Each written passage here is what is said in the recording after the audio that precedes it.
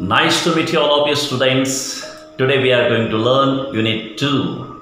And here students, we are going to learn an interesting song.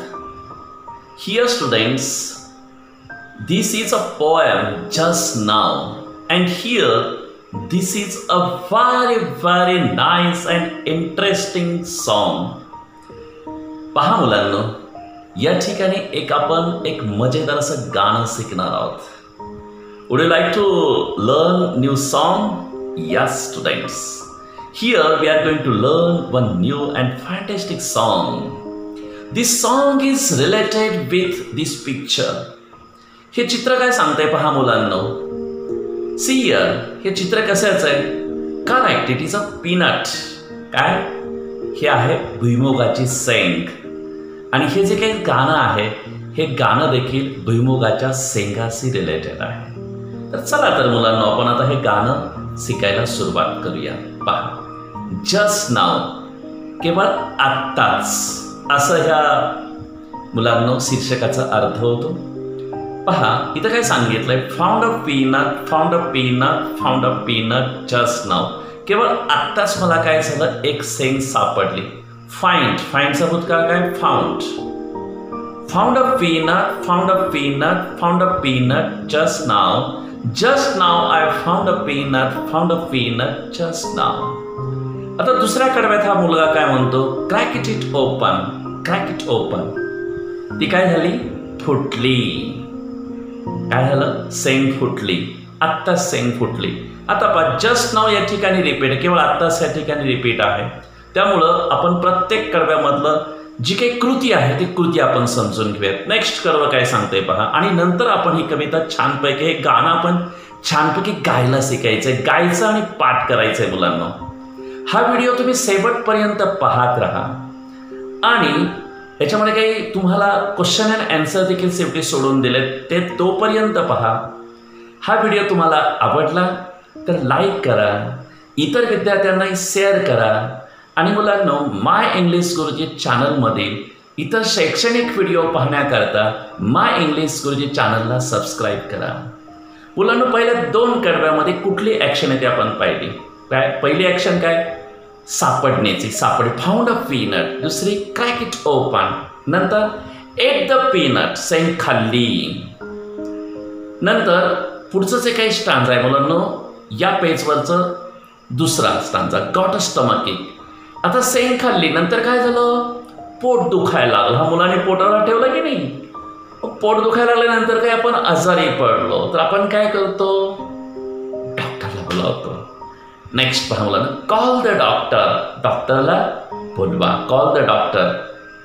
आत्ताच बोलवा डॉक्टरला. आता पहा पुढच्या याच्यामध्ये काय सांगितलं पहा. डॉक्टर आले. डॉक्टरने काय रे? ओटी मीन्स ऑपरेशन थिएटर. करेक्ट. आता पहा, पोट दुखायला लागलं, डॉक्टरांनी काय केलं? ऑपरेशन करायला सुरुवात केली बाबांना. नंतर पुढे काय? आता काय झालं? Feeling better. आता बरं वाटायला लागलं. फिलिंग बेटर जस्ट नाव. आत्ताच आता बरं वाटायला लागलं. आणि बरं वाटायला लागल्यानंतर मग काय झालं? डॉक्टरला सांगितलं की doctor, bye by doctor, bye by doctor. Okay. असे साधं सुंदर असं एक गाणं आहे मुलांना.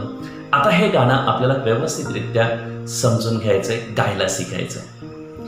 याच्यामधले ॲक्शन काय ते तुमच्या लक्षात आलेली आहे. आता मुलांनो, हे गाणं आपण गायला शिकूया. चला पहा मुलांनो, गायचंय. All of you R ready? Okay students, now we R going to sing this song. See here. Found a peanut, found a peanut, found a peanut, found a peanut just now. Just now I found a peanut, found a peanut just now. Crack it open, crack it open, crack it open, crack it open just now. Just now I crack it open, crack it open just now. Ate the peanut, ate the peanut, ate the peanut just now. Just now I ate the peanut just now. Got a stomach ache, got a stomach ache, got a stomach ache, got a stomach ache just now, just now. I got a stomach ache, got a stomach ache just now. Call the doctor, call the doctor, call the doctor, call the doctor just now, just now. Call the doctor just now. Operation, operation, operation just now, just now. Operation, operation just now. Feeling better, feeling better, feeling better just now. Just now I'm feeling better just now. Bye bye doctor, bye bye doctor, bye bye doctor just now. Just now, bye bye doctor just now. सुंदर असं गाणं आहे मुलांना. आपल्या लक्षात आलं की हे गाणं कसं गायला पाहिजे.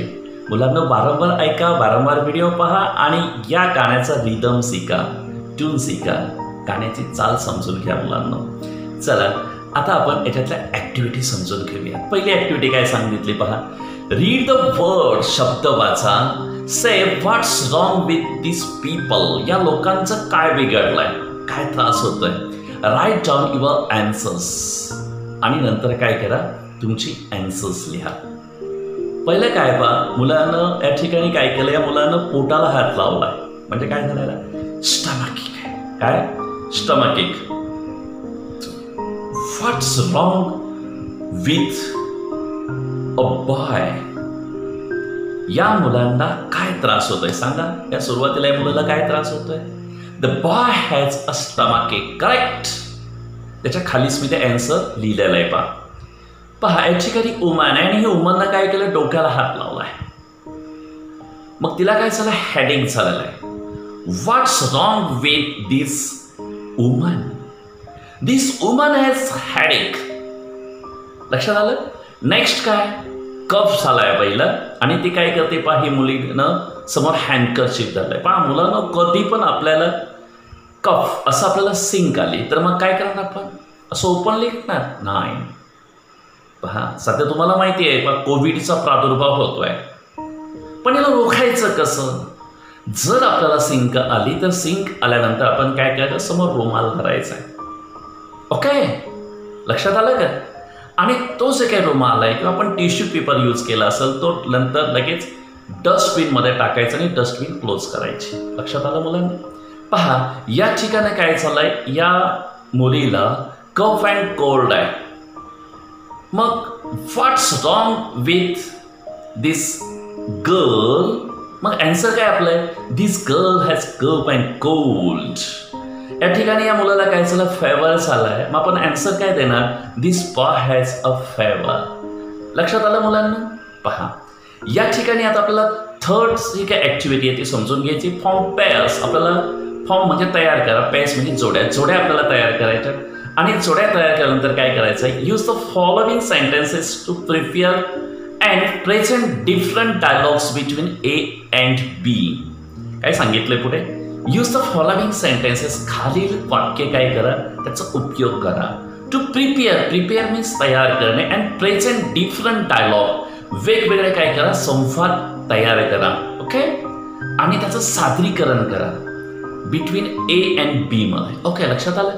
आता या ठिकाणी खालील दिले फॉलोइंग, पण मी तुम्हाला वरी दिले जस्ट नाऊ. ह्या कवितेच्या या सॉंगच्या अगदी समोर मी तुम्हाला काय केलेलं आहे, या ठिकाणी संवादासाठी आवश्यक अशा गोष्टी सपोर्टिव्ह दिलेल्या आहेत.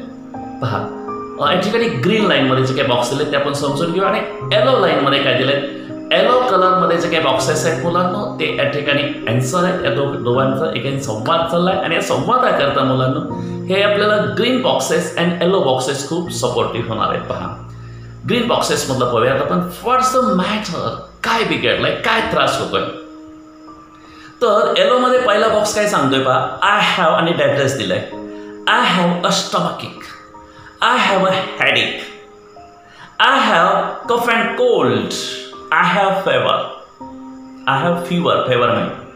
लक्षात आलं का मुलांना. अशापैकी आन्सर द्यायचं. Aren't you feeling well? तुला चांगलं वाटत नाहीये का. त्याच्या पुढचं बॉक्स ग्रीन मधलं काय सांगितलंय, व्हॉट्स रॉंग, काय बिघडलंय.